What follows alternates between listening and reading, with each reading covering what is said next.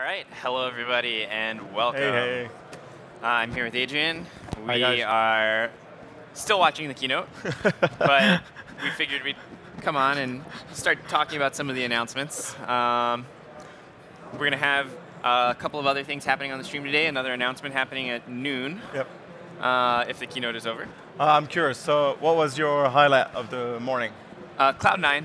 Yeah. Cloud9 was my favorite. I do love. Hold on, you're a Lambda. You're the Lambda kind of expert here and lover.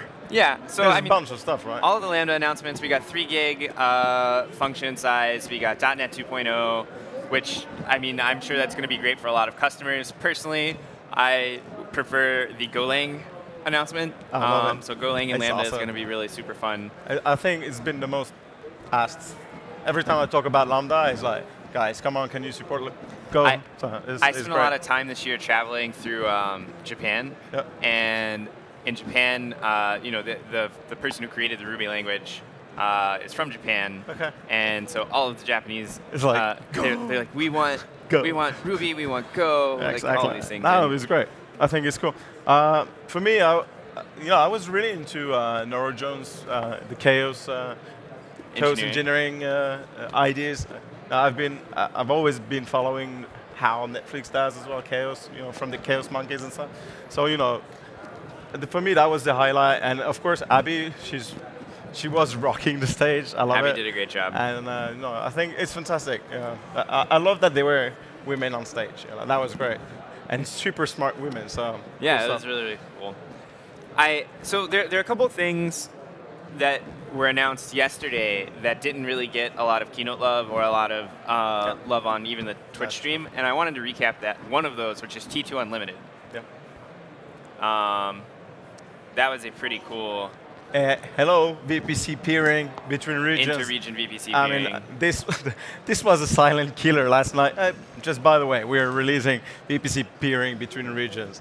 And then This is insane, in my opinion. even beyond that, API Gateway now with VPC integrations is pretty cool. Yeah. And here's the really crazy thing about Lambda though, is you now have per function concurrency controls.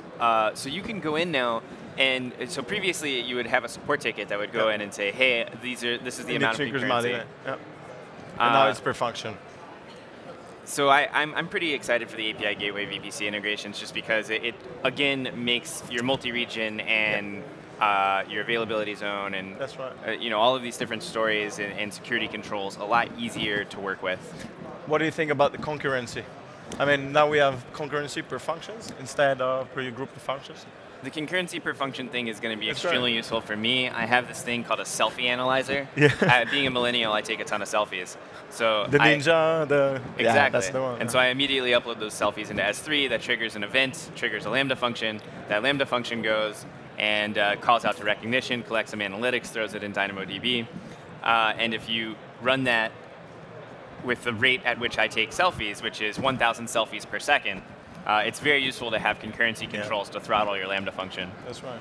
No, it's going to be, you're going to be probably building a lot of cool stuff with it. I'm excited.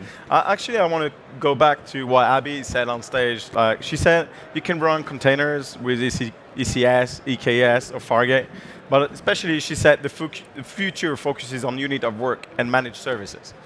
And I think this is really the power of the cloud, right? I mean, we came about 10 years now, from building very complex application, and now it's like Lego bricks that you put together to build really cool stuff. You don't have to manage infrastructure. You don't have to worry about scaling that infrastructure, making it elastic.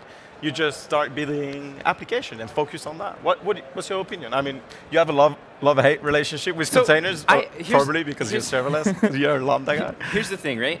Is containerization is something that lets people bring workloads that already exist into the cloud and then even move them out as needed. It's a perfect format for moving things around. But I do think that serverless will eventually leapfrog containerization. And maybe there'll always be some need for containerization, but I think eventually serverless applications are going to be the future. I kind of agree with you. I still think there's big room for containers. I mean, I'm a big fan of the immutable infrastructure paradigm that you put a container in your laptop and it's the same in test environment, it's the same in staging, same in production. that's great. And you need to have an environment. So whether your Lambda function runs in an environment or in a Docker container, I think they might actually live together. We don't know where the future is going.